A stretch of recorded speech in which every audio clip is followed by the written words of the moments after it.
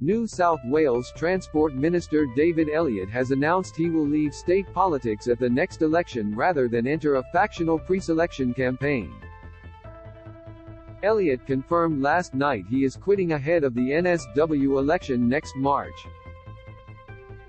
He explained he decided to withdraw from a preselection battle following the abolition of his seat in Sydney's northwest.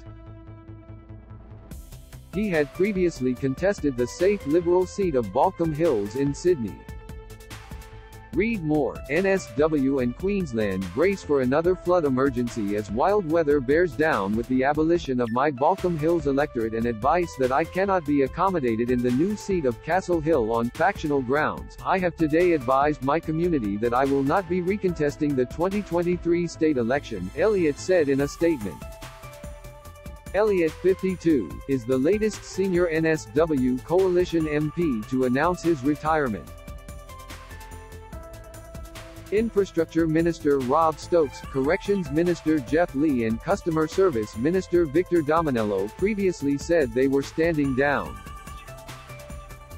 Elliott has recently been involved in the dispute with the NSW Rail, Tram and Bus Union about a new enterprise agreement. Read more. Treasurer Jim Chalmers reveals how federal budget will impact Australians amid cost of living crisis. Looking back on his 12 years in state parliament, he paid tribute to the support of his wife and 2 sons. To Nicole, Lachlan and William. The burden of public life is heaviest on those we love, Elliott said. Whilst the boys and I have always had a good giggle at the emotion and thought invested into the constructive feedback I've sometimes attracted, I know Nicole often took it personally. Her loyalty has been inspirational.